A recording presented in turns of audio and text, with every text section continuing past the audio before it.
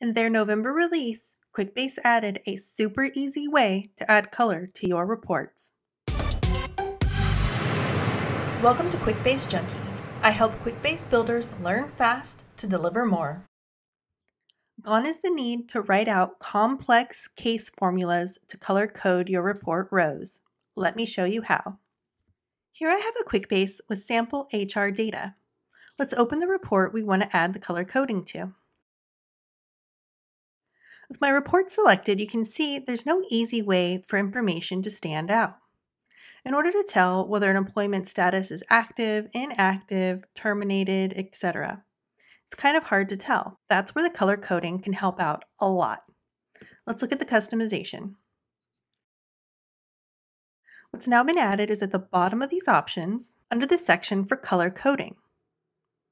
Notice the option to assign a color to choices in an item in this dropdown. The first option here is departments. Let's select it and see what happens. You see it's assigned a color to each of the choices in the departments field. The department field is a multiple choice type field. It's assigned a color to each of the choices. There are 6 here, and it'll assign up to a maximum of 10 colors.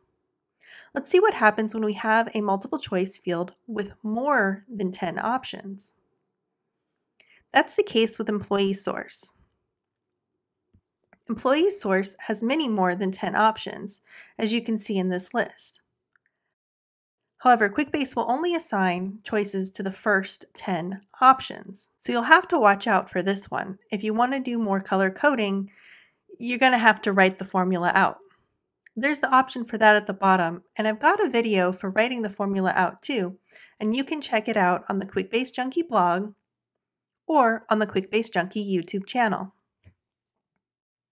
Let's look at the employment status field. The employment status field only has 5 options, so that's great. It's assigned a color to each of these 5, but maybe these aren't the colors that you want to have assigned to these 5. You can choose a color by clicking on the color box and selecting another color.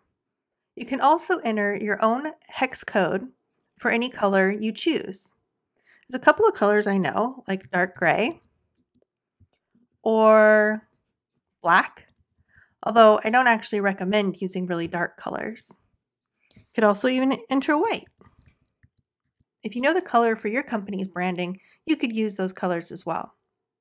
If we don't want to have any color assigned to one of the choices, we simply need to click the minus sign, and that'll delete it from our list, and a color will not be assigned. Let's choose some colors for these.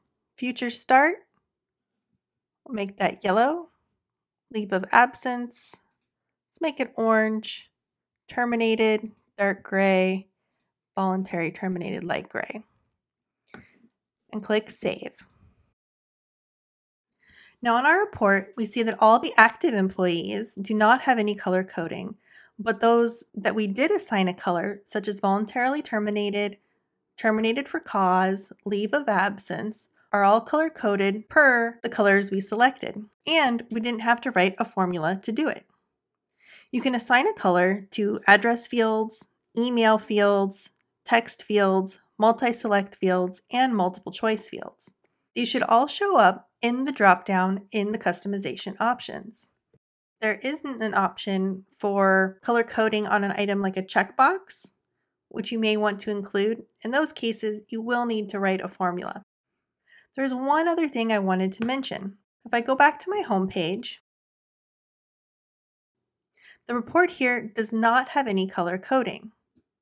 And the reason for that is because this report is based on the default report, and the default report does not allow for any type of color coding. I hope you enjoyed this quick tutorial of this new feature of a super easy way to color code your report rows. If you did, leave me a thumbs up in the comments below. If you learned something new, please like this video, and to get your regular Quickbase Junkie fix, subscribe to Quickbase Junkie on YouTube or visit quickbasejunkie.com.